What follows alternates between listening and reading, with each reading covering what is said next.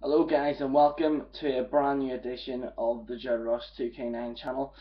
Sorry I haven't really been uploading videos lately. I was in hospital in September and I just haven't had any full access to the internet. Hence the reason why I wasn't able to upload any videos. So to make that up, we're going to be doing 3 reviews today. And also we're going to be discussing everything that's going on with WWE. The first thing that we're going to review is very similar to WWE. In fact, it is WWE. It is the brand new WWE 13 game. This game has to be probably the worst game that I have. I know it's very surprising that I would say that because I am a major WWE fan. The fact of the matter is, this game is shit. It's, to be brutally honest with you, the only good thing is that you can look at the Attitude Era, but even that, you can't really do major things, like most of it is cutscenes and it's really annoying that you have to fill all the bonuses and, it's really pointless and, you know, and this is what I said about FIFA 13, and this is why I refuse to get football games, because they are exactly the same as previous games. There isn't that much of a change. I would usually get FIFA once every 4 years. You know, getting it every year, it's completely the same. And I honestly thought WWE was taking a major turn. You know, a WWE 12 was fantastic. It was a complete jump, completely different from SmackDown versus Raw 2011. This game is very similar. If any of you are expecting to do any current storylines, such as the current storylines, and this game is heavily based on the Attitude Era. Yes, that's good, but it can get very annoying at times. Honestly, this game I was very disappointed in. Some of the characters I'm not even too happy about. Most of it is based on the Attitude Era. Granted, you do get major characters. I hate that you have to buy bonuses, such as Stone Cold Steve Austin. You don't have to do it with this. You get Stone Cold Steve Austin and you get Rock. I think it's 1997 to 1999, and then you get the modern Rock, and then you get the full DX crew, but the gameplay isn't very different now. They have a new system called an OMG system. Um, it's exactly the same as in 2010 they had cutscenes. Whenever you had like a special meter for a finisher and you were in a certain object, you could do that. They're just trying to make it different. The only really good thing is that if you need basically both super heavyweight guys that are in the ring. If you get them on the top rope, you just hit. I think you need to get 3 finishers, and if you get the 3 finishers, then you actually end up breaking the ring. You end up breaking the ring, and yeah. So WWE 13, very disappointing. I was very disappointed in it altogether, and yeah, very disappointed in it. Next game we're gonna be reviewing is Assassin's Creed 3. This game is a very good game. Granted, and I'm not gonna. By the way, there's no spoilers in this. But the ending is pretty shit. It's terrible.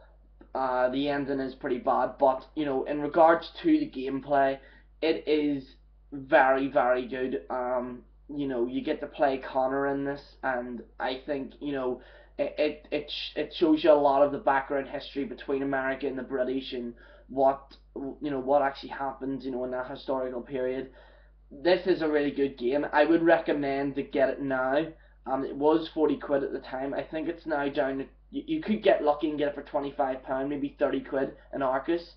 But this is a really good game. I would recommend, but don't get it too dear. I would wait for a wee bit and make sure it's nice and cheap and then get it. But if there is a deal on in this game or it's pre-owned, I would recommend you to get this. I got it brand new, and I thought it was amazing. Now I don't have online play, so I can't use any online play on it. But what I've been told is that the online play in Assassin's Creed 3 is pretty good. Um, so that's basically, Assassin's Creed 3. It's an amazing game. I love it. By the way, the storyline is pretty long. Um, it's massively long.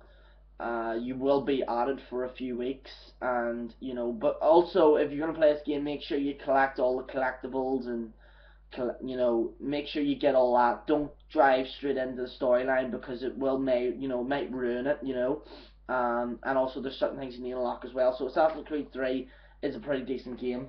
Now my best game for this Christmas, the best game, and I was really unsure about this game simply because I heard a lot of bad reviews about it. This game, probably the best game that I got this Christmas is Hitman Absolution. Hitman Absolution, quite frankly, is an amazing game. Granted, it is going away from, a lot of people are very concerned that Hitman now is, it's not based, on the past games. There is a lot of differences in it, but I just say this: it has to get in with modern times. It's a fantastic game, and the storyline in it is absolutely fantastic. You will not get bored of the storyline. Um, Now, there is a few things that is a problem with this game. First of all, the upgrades are completely useless. It says you get upgrades, but they are completely useless. You don't actually physically use them in the game. Also, this game really is loosely based on Hitman actually not having the equipment that he is used to. You use the guns that he has, the silencers. You do lose them quite a lot, and it's not till I think it's the middle. You use it in the start of the game, and then you have to give them away, and then it's not till really the end of the game you get to use them again. But it is usually based on the environment that you're using. Such as knives, screwdrivers, and I think maybe that's it. It's a risky choice, but I personally think it worked out well. The storyline is pretty amazing. There is a cameo appearance. There is a cameo appearance by it. Now, if you don't want to hear the cameo appearance of who it is in Hitman, just turn the video off now and just try and fast forward for a bit. In the cameo appearance, Kane and Lynch are in it, and Kane is in a bar, and you can either fight with him or you can beat the shit out of him.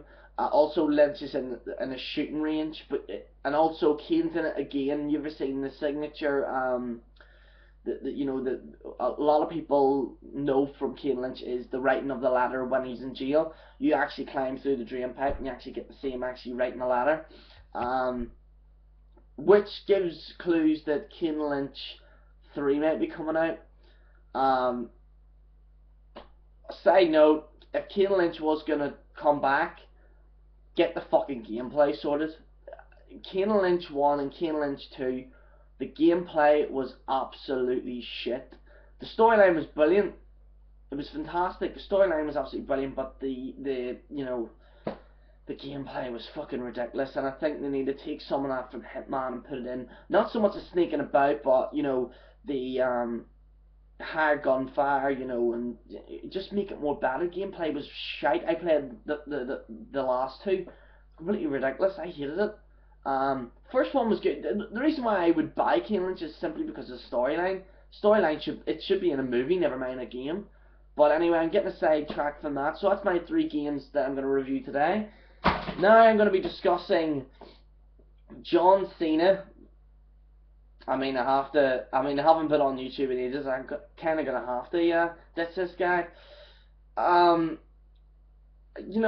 It's I can't believe that John Cena got Superstar of the Year. I'm still baffled by that.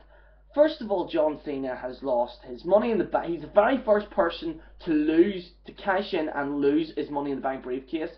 He's been defeated numbers of times by CM Punk. He got his ass handed to him by Brock Lesnar. Granted, he got a fluky win. what else? He got beat by The Rock at WrestleMania. You know, one of the worst years, and even one of the worst years, John Cena still gets Superstar of the Year. I mean, CM Punk should have had it. You know, CM Punk, longest reign, approaching now longest reigning WWE champion, um, of all time. You know, he's been in he's WWE champion for a long time, and no, he's gonna face The Rock and all. You know, he should have got Superstar of the Year. I just don't get it. The second thing I'm going to be talking about WWE is who do I think will win the Royal Rumble. I'm going to play it safe, and I'm going to say Daniel Bryan. Daniel Bryan got completely screwed last WrestleMania. I think he needs to win the Royal Rumble, and I don't know whether they might have a rematch with him.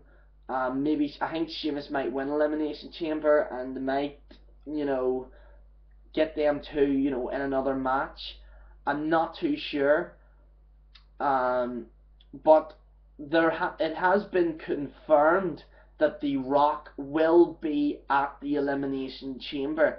Now, whether or not he's got the title or not is something that needs to be beholden. There is various rumours that he will be he's going to be in Raw now this week on Monday. Whether or not he will be from Royal Rumble to Elimination Chamber to WrestleMania. If I had to make a prediction, he will be at WrestleMania. It has been confirmed because you just see the poster and he's one of the it kind of shows him one of of the Elimination Chamber. So I can see him being in the Elimination Chamber. If The Rock was to do that, that will be his very first Elimination Chamber match. Should The Rock win the WWE title? No. No. A lot of people are going to be like, what the fuck, what? Let's face the facts. The Rock has not... The whole point of the WWE Championship is to be the guy, to be someone who's there every single day. You know, constantly there all the time. CM Punk has been there. He has completely ignited the crowd, completely reinvented himself numbers of times. He was a heel, and he was a face, then he was a heel. He's constantly developing, and you got Paul Heyman, and he's constantly changing what he's doing. The Rock shouldn't win the WWE title, and I just don't think it should happen. He just shouldn't win it. But if he does win it, it would be good, but I mean, do you really think he's going to stay there for a long period of time if he's WWE champion? I mean, we could actually see, if he does win it, we might not turn up on certain Raws, and you're kind of like, right, where's the WWE Championship? What's going to happen? It's a bit pointless. Personally, I think CM Punk will win it, because if The Rock is going the Elimination Chamber, it makes more sense. It makes a hell of a lot more sense. So that's really that's really all I got to discuss. So if anyone wants to get a game, get Hitman Absolution. So yeah, that's really all I got to say. Please subscribe, comment, and this is Ross 2K9 signing out.